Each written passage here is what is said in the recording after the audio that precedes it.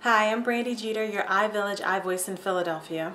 I'm sure by now you guys have heard about Trayvon Martin, the 17-year-old African-American boy who was shot and killed in Florida in late February.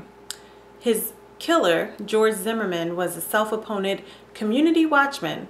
He thought Martin looked suspicious. He hadn't seen him in his neighborhood before, and although police told him not to, he chased the 17-year-old down and shot and killed him.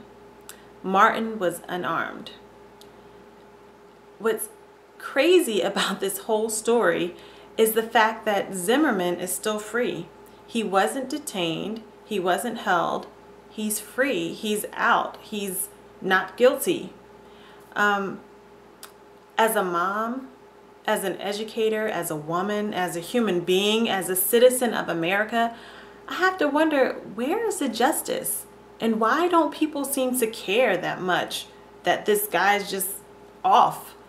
I mean, it's one thing to be questioned, to be held, to be charged, even to go to court and be found not guilty and then you're free. But you shoot someone in cold blood, an unarmed child, and you go free and no one's up in arms? People aren't up in arms?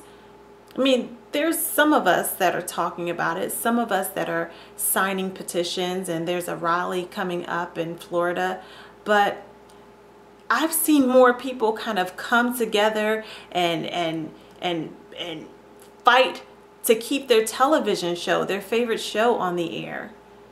You know, there's a lot of voices that are surprisingly quiet about this whole Trayvon Martin thing. And I wonder if it's because Trayvon was black. I mean, if Trayvon was Travis, would it be different? I hate to think that, but as a black woman who has black men in her family, my father's black, obviously, my brothers, my uncles, my cousins, my students, I'm scared. I'm scared because I know that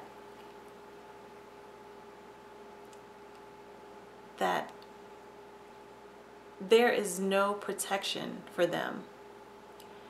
When people see them, even if they're unarmed, or like Martin, if they have Skittles and iced tea, they're perceived as a threat. So every day when they walk out, their life depends on someone else's perception of who they are and what they might do.